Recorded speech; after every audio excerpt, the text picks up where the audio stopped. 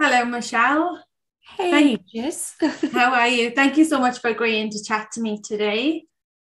You're welcome. I'm excited to be here, and it's been great watching your journey and all that you do for the community. So thank you. And thank you. It's been, I really appreciate it and everything that you do. I think we originally connected on Instagram, and from there, had access to your newsletter. And recently, you shared in your newsletter, thank you for giving a promotion to Bullyology and my work.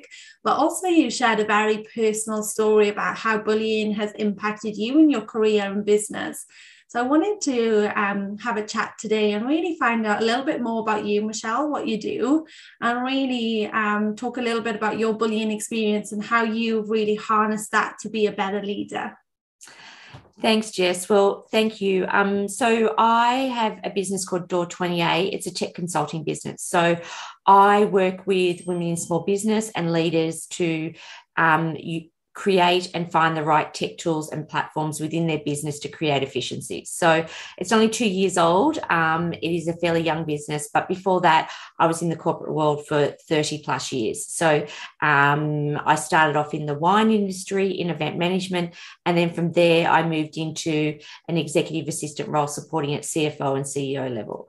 So the journey has been fun. Through my journey of life, I, have three beautiful children, all teenagers, and then went through a messy marriage breakup about 14 years ago, which I shared in my newsletter today. But I think, we as women and we as leaders, when bullying enters our world, I don't think we're ever ready for it, Jess. I don't think we expect it because, I come from quite an old-fashioned family where, the values that my grandparents and my parents taught me, the word bullying never existed when I was growing up. So I think the first circumstance or the first incident, if that's what we call it, when it happened, I have to tell you, it blew me for six. So the individual that it happened with, I thought we were close business associates, to be honest. And what had happened is that months leading up to it, I had business associates reaching out to me and saying to me, Mish, X is copying your website. She's quoting you with no acknowledgement of me. She's launched a new website. It's got all your information on it, and this had gone on, and I just kind of slid it under the carpet. Mind you, this individual, we would speak once a week. And anyway, it got to a stage where they went out and did an advertising campaign and had copied pretty much a lot of my IP. And someone rang me and said, you actually have to do something about this, Mish, because, that's not right. And I was like, okay. So I actually picked up the phone because we'd been speaking every week because we had a business relationship and then we became personal friends. And I picked up the phone and didn't answer. Then I sent her an audio text because I'm a big audio text person, and you know that, Jess. I love to communicate because I sometimes find text messaging can be the message can get mixed up. So it's great to hear people's voice. So then I sent her an audio text, and I kept watching this campaign go out in the marketplace, and I actually got furious. So then I sent her an Instagram message just saying, hey, what is going on? Why have you copied? And for me, from the first dot, there was no aggressiveness. There was no anger. There was just confusion from my side. So what happened next week was the thing that just ultimately blew me out of the water. And this is when the bullying started. I actually, before I reached out to her, I did reach out to two of my closest friends and said, how do you manage this? I don't want to get lawyers involved, but, what do? I considered her, a great friend. And they said, look, handle it the way that you handle it, Mish, and reach out. You're a very personal person. You're a great communicator. So then what happened is that then from the Instagram message, the messages started coming back to me in the way of, how dare you? You're wrong. What are you accusing me of? And they were repeated messages both on social media and also in emails. And then private numbers started calling me. Okay. And the abuse that happened from such a simple thing that could have been sorted from a phone call blew me out of the water. I then started having anxiety attacks. I got very emotional. It affected my mental health. And it didn't stop. It went on for a period of 3 months across different communication platforms. Yeah. And at the beginning, I allowed it to happen, Jess. The torment, the words they used, the swearing, the accusations. So can I just stop you there? Yeah. Ask a curious question. When you say they, did the bully recruit people? Yes. Okay. So it went from one person to a triage of people within the organisation. Yeah. Okay. So, and then how did that make you feel when it escalated from one to more people? Did it heighten the experience, or was one person enough? I was confused because initially I blamed myself. I said, did I do something wrong? Because I went back to the thing of not the actual thing that they had done, but had I offended them on a totally different level?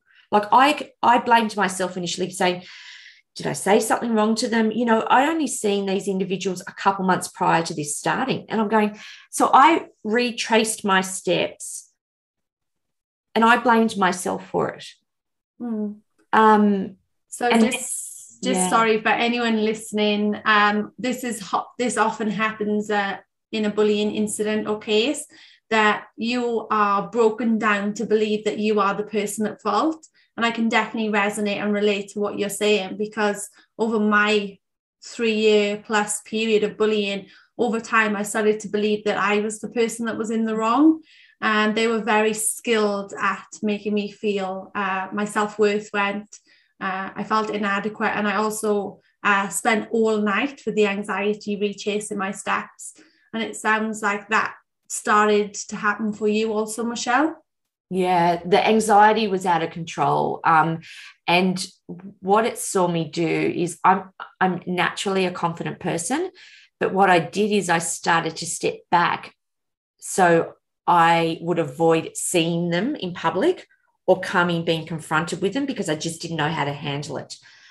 So, for me, that became this person that would, get up on stage and talk to 500 people, or, create magic in a room when people enter it. I became this introvert and this person that didn't want to go to particular events or so then the next thing that happened is that then they obviously blocked me on all social media platforms. And I was like, what the, so then, it got to a point where after a week of not sleeping, one of my girlfriends said to me, you've let this, it went on for months. And they said, this is ridiculous. First of all, you need to go get help, and then you need to go see a lawyer. So can I just ask you a question around, you've mentioned a couple, and for anyone listening in, some of the effects of bullying can be psychological, emotional, and physical. So I've heard you say that you started to develop anxiety and a lot of fear. Can you just tell us a little bit about how did anxiety present for you? Oh my gosh, so tightening of the chest, quite emotional, very teary. My diet was not great. So, I would have elevated times of the day. If I read something that was related to both of us within the industry, it would just like my heart rate would just go out of control. And I sometimes couldn't feel like I was breathing. And I was constantly, my tone of voice was racing quite fast, like when I would speak. So my girlfriends, I'm really lucky that I have some incredible close friends, and they would see that. Like I would ring the people within my business, and I had to disclose that to them, because I actually had to go back to my business, my team, and say to them, can we retrace the steps of what happened? Because, this is the thing. I was double taking my steps, and I was questioning what I had done. Did I allow them to, did I say to them that they could use my IP? Did I, had I said something wrong? Did I offend them? There was this constant questioning of what I had done wrong. And then when I would question that, that's when the anxiety would just go out of control. And can I ask you a personal question around how do you feel right now when you're actually talking about this topic? I feel, look, there's no tears, and I don't think I'm out of control. I feel sad that a beautiful friendship broke down. And, since this has all happened, and obviously time does heal you, I since have found out that there was something going on in their lives, that I was the brunt of something else that was happening. Well, I think that's completely interesting to understand, because often people believe that they're bullied because they're incompetent or they're weak or they're not good at their job. But what I've learned throughout my work with Bullyology and reflecting on my personal experience, often people get bullied because they're highly competent, they're intelligent, they're emotionally intelligent. And often people bully them because they admire them or are jealous of them, yes, or want to be them, or want to copy their IP, or are unable to come up with their own creative solutions. And it sounds very much so that you were bullied because of your competence, and because... And that is correct. There was a jealous look. It has been revealed after time that they were very jealous, and as well as them having their own issues going on in life, that was a jealousy. It's like, how can she achieve that in such a short time? Why is she allowed to do that? And the thing is that, I always talk about community over competition, because I honestly believe that, as women in business and also in leadership, we have to be there to create a beautiful community. We have to be there to fix each other's crowns when the crowns are crooked, and we shouldn't push people down, and we shouldn't bully people in circumstances that they're just the brunt of a raw deal, or however you describe it. So I feel I'm certainly stronger. I've had a couple other small minor incidences in a bullying frame, and I think I've got stronger, and what I've done now is that I haven't taken it personally. And I think when you first are involved in a bullying incident, you do take it personally. What did I do wrong? Could I have done it better? And it's that a personal attack on you as an individual, not on the business. And obviously I've now got protection around my business in certain ways, but as small business owners, we don't know that. But from a personal perspective, my confidence was shot. I was questioning everything I did. I was retaking moments that had happened in the period before this had happened, going, did I do something wrong? Did I do something wrong? So, there was another incident that happened a few months later that was totally unrelated. And, the perception of social media versus the reality of what is actually happening there is such a wide gap. And, for your listeners, Jess, I would say, social media is there to create something beautiful. It's not there to go and attack or question or be jealous, or, we have these social media platforms because we want to communicate. And in my business, my 3 C's are community, connection, and collaboration. So not in any of those are we talking to fight with people, to push people down, to bully people, because it isn't fair. We as individuals don't deserve this. And, I'm certainly stronger. And it took me a long time to just put a simple newsletter out. And when I was sitting down with the team and we were writing that, there was actually a lot of emotion attached with it. And I think when your emotion is released, it's like this weight's being lifted off your shoulder. So from a health perspective, mental health perspective, massive improvement. Anxiety is not there around it. Every now and again, there's a flutter in the heart or there's a tear in the back of the eye. But the anxiousness that was happening, because I'm able to manage it, because what I now do is I'm not blaming me. I think that's really powerful what you're saying there, Michelle, and really it sounds like there's been a lot of lessons learned. And what I can gather often is people often become stronger because of the bullying experience. And if anyone is listening who is going through this within their workplace or dealing with it as a business leader, there is actually light at the end of the tunnel, which is really hard to see at the time, particularly when your reputation's being damaged, your name's being dragged through the mud. But it sounds like the principles you've created within your business really stem from your experience early on that can now shape and shift of how you want to show up as a leader and who you want to become. And it was really funny. Earlier this year, I was going to a corporate workshop, and I knew these individuals would be there.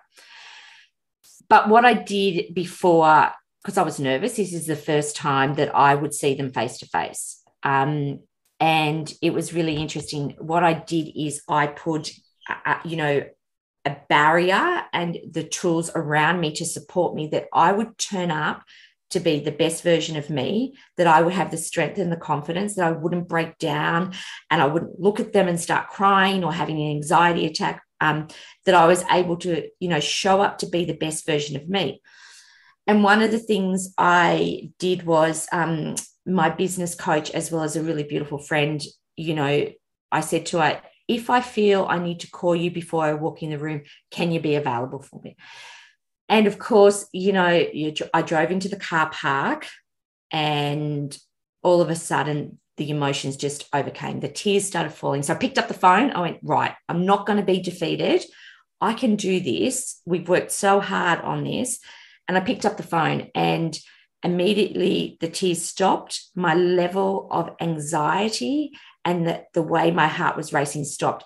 And I just said to her, Lou, I'm here in the car park. And, she's an expert in that area. So she was able to bring me back to a position of, providing that confidence and instilling in me that I've moved past it. The scar is still there on the heart. I think it'll always be there. I don't think you can ever get rid of it. It's not something that you can kind of put a Band-Aid up on it or, put a stitch in it and it's fixed and it's done, or throw it. It's always going to be there, but it's how you as a woman or as an individual manages that situation. So, I had that resource and that tool available to me. So then, within the space of 7 minutes, it was a 7-minute conversation in the car park. I got out, yes, I had my red dress and my red lipstick on and, that power suit and red was always my color, but I now see it as a power color and a strength color for me. I was able to walk into that room. And the funny thing about it is that like I just felt invincible. Like I was the strength that I had. And it was funny because as soon as she these individuals laid eye contact on me, they left. They left the event. Wow. So it was like they had the fear in them of seeing me in the flesh. And then you overcome that. That's very powerful. And what I'm hearing, and for the listeners, is the fact that you were able, the tips and hints and support you were able to wrap around you, and you got a coach and friends. And I think that's so fundamental to the success. And I can definitely reflect on the people that were there to wrap support around me. And I can remember, excuse me, early on in my launching of Bullyology, when someone from my old company would look at my LinkedIn, I remember one day I actually vomited with fear. Yeah. And it's so interesting now that they look at my LinkedIn all the time. They know what I'm doing. They ask people about me and I just go, ha. And it's not about revenge, it's not about retribution, it's about education and awareness, and by becoming the bigger person and really using your experience to influence others. I think there's just such power in you as a human, and people as a human that are able to actually turn that experience into education. And I think it sometimes becomes a gift in using that to really shine a light on the topic and overcome. And I think that, we aren't, our DNA isn't, it isn't built in our DNA to be a bully. No. And, I had never been in like growing up, it never had, like that word didn't exist. But now with social media and human traits and the way we behave, bullying has just elevated to a different level. And I just think that, one thing I did do actually, Jess, is that, meditation for me is a big thing now, and breathing exercises. And it's funny because I have been working with a chiropractor about my breath work, and obviously where I breathe between my upper chest and my stomach. And that meditation, that breathing mechanism was also part of when I was sitting in that car park thinking I was going to fall into a million pieces. But, the coach was able to, okay, Mish, what breath work have you done?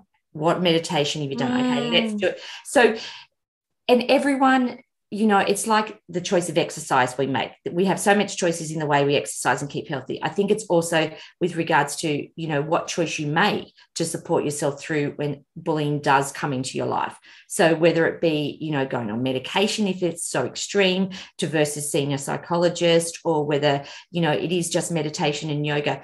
I think when you are a victim, and I don't know whether victim is the right word, but I prefer the word target. Yes, I like that word.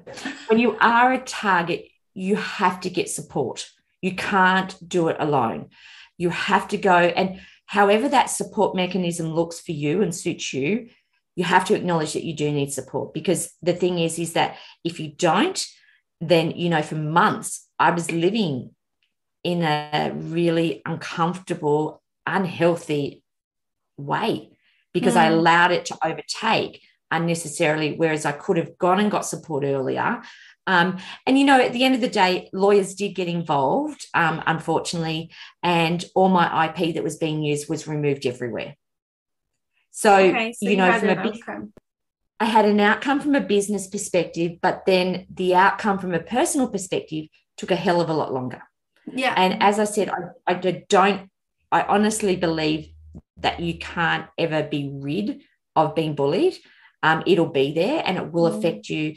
I think, it's going to be there, but it's how you manage it. And when you're in that, when you know that how do you overcome a circumstance if that person stands in front of you again? If you meet that person, like if you run into that person in public, what mechanisms have you got so you don't fall in a heap, that you don't start crying, that you don't get into an abusive situation or out of control situation? Like, how do you individually manage that? And I think for your listeners, if there is anyone out there, get help, get support, even if it's just telling one friend. Yeah. Because if you keep it up inside of you, imagine how you must be, and I was exploding inside. It was like I was like, stuffing things into a canister or a jar, and it was overflowing, but I kept pushing it in. And if you don't let it out or talk or seek professional help, then it is at some point that glass jar is just going to explode and shatter everywhere, and there's going to be pieces everywhere. Like me, I ended up collapsing in the workplace where I had a physical event where I was so burnt out. So this is really great information, and thank you for sharing. I will capture all of these tips and hints, and meditation, mindfulness, breath work. I still suffer anxiety. Some days I can wake up and just be anxious for no reason, or I can recall something and the body remembers. And sometimes I can be perfectly in a great mood, then all of a sudden my body shudders and shakes and I break out in a rash. So it's important for listeners to understand that bullying does impact the whole person, teams, organizations. And if you could give one or two words of wisdom to leaders listening to this podcast who may be working in an organization where toxic culture is really tearing it apart, what tips would you give to leaders? Oh, firstly, kindness is king. I actually now, when people come to me on the attacking method, or I can sense that they may be wanting to bully someone, is I go back with kindness, because kindness does kill. And I also think is it sometimes if someone does attack you in an unhealthy way, instead of asking, why did you do that? Take a step back, because I honestly believe that there's something going on in their world that is making them behave in that way. Yeah. So just offer kindness. And, I start a conversation with many people now. Instead of, hi, how are you? I say, how is your heart? Oh, how beautiful is that? Yeah. It changes, because you imagine someone walking into a room so fast and it's like, oh, I want to kill that person. I'm really angry with that person. And then all of a sudden you go, hi, Jess, how is your heart? They stop so quickly in their tracks and they go, what the hell? Who is this woman? What is she talking about? And they go from having this tense, aggressive behavior to kind of going down 10 notches and going, oh, you want to know how my heart is? Oh, okay. That's so powerful. Thank you for sharing. So you've got lots of tips and hints, and thank you for your being brave and true and sharing your truth with us today. Yeah. So for anyone listening, where can they find you and what's coming up next for you? Oh, yes. Okay. So on LinkedIn, it's Michelle Bowditch, or Instagram, which is my preferred platform, and it's Door20A. Connect with me, and there's a link to join the newsletter, which I know you love, Jess. Yes. But what's coming up for me, we've just launched the Australian Admin Awards, which is the first of its kind. I'm an advocate in the administrative space on a global basis. And, in Australia, we don't recognise and celebrate people. And for me, the bullying journey emphasizes again that we need to celebrate and we need to recognize everyone, not on your title, but based on who you are and the skills and superpowers and the amazing things you do to the business. So the Australian Admin Awards are open. You can pop across to our website, which is australianadminawards.com, and nominations are open to the 14th. So go out, nominate your admin superstar, celebrate them, whether you're the receptionist, the office manager, the EA, the PA. It's not based on title, it's about you. And I love celebrating people because I believe every human being deserves to win. So that's what's happening at the moment. But yeah, just connect with me. You'll put the links in the show notes, and I'd love to hear from anyone. I love audio voice messages, which so instead of sending me a text, send me a voice message, and I'd love to hear your voice, because that's how it creates your personality and the connection piece. So yeah, thank you so much. And I just want to say that sounds a great initiative, and I do believe that the admin heroes are very underappreciated in some workplaces where I've worked in admin positions and in HR, and often we would scoop up what I would call the shit, or come behind and have to put out the fires of what's happening. Yeah, they are the magicians of the business. They've got their glue ready to stick everything together, and they've always got the solution to the problem before the problem occurs. And they always execute. And I've been lucky enough to work with some amazing people, virtual assistants, and people that support me in my business success.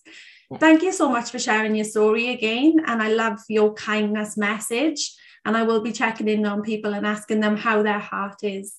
So I'll let you know how that goes. And for anyone listening, I will drop the links to Michelle's Instagram, LinkedIn, website, and newsletter in the link.